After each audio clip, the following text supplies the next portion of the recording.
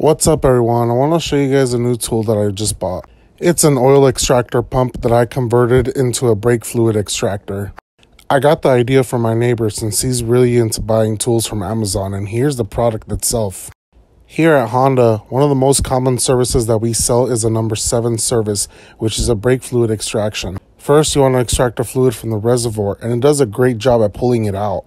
Once it's empty, then we throw in some fresh Honda brake fluid. Once it's full, then you do the normal procedure on bleeding the brake calipers.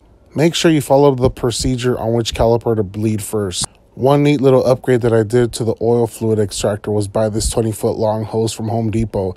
That way I could leave the pump at one single location without having to drag it around. Emptying the pump is really simple. Just take off the cap and out comes the oil fluid. So if you want to do a quick bleeding procedure on a customer's vehicle, I highly recommend this tool.